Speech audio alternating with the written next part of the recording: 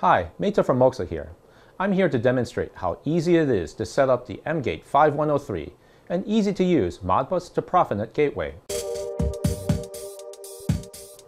Here, we have a PC running SCADA software, and we have a VFD that's connected to a Profinet controller to control the speed of this motor. Now, to connect the VFD to our control network, we have to convert Modbus RTU protocol, which the VFD uses, to Profinet protocol, which the controller and the SCADA software use. I'm going to show you how to do all of this with the MGate 5103 in just 4 easy steps. Before we start, go to the Gateway's web interface and log in with your account and password. In the main menu, there is a quick setup wizard that guides you through the configuration process.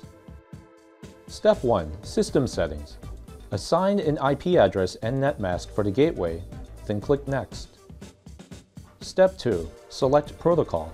In this demo, the PLC should be set as a Profinet I/O controller and the VFD as a Modbus RTU slave.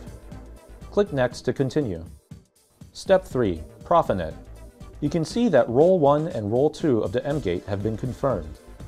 Type in a device name for the PLC, then click Next. Step 4. Modbus RTU ASCII.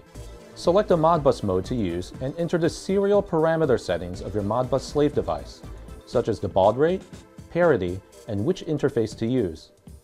To control the speed of the VFD in this demo, we will need to click Add to add a Modbus command.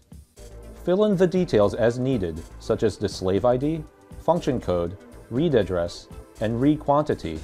Click OK, then click Next to view the summary page. Finally, check to make sure your settings are correct, and then click Save. And we're done. Now we can turn the knob on our VFD to change the speed of the motor, and we can monitor this change on our SCADA software over here. Thanks for watching. To learn more about MOXA's industrial protocol gateways, click the link on your screen to see more videos.